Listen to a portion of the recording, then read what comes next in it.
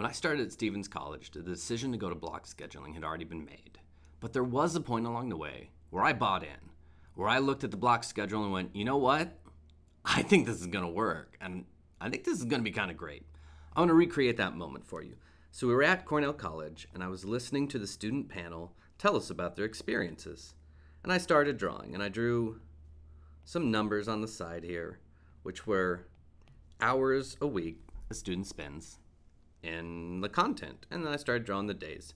Monday, Tuesday, Wednesday, Thursday, Friday. And I was thinking about, all right, how much time do they spend with the materials? So let's look at the traditional 16-week course.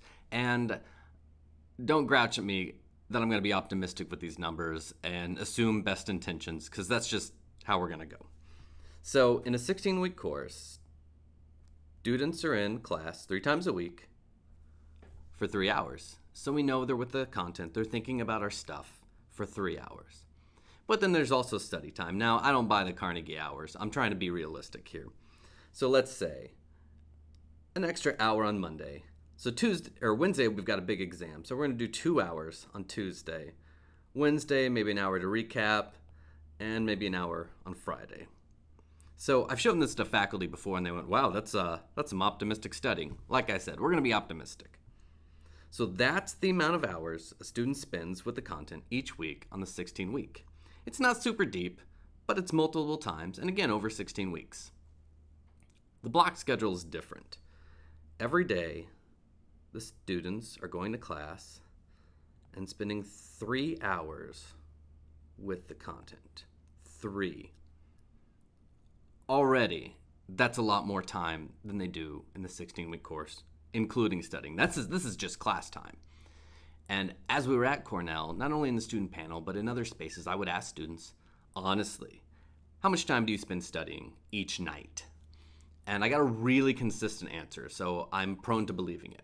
The students, no matter who I ask, said, between 2 and 3 hours. After 3, we run out of steam, and so that just doesn't happen. But between 2 to 3 hours a night, each night.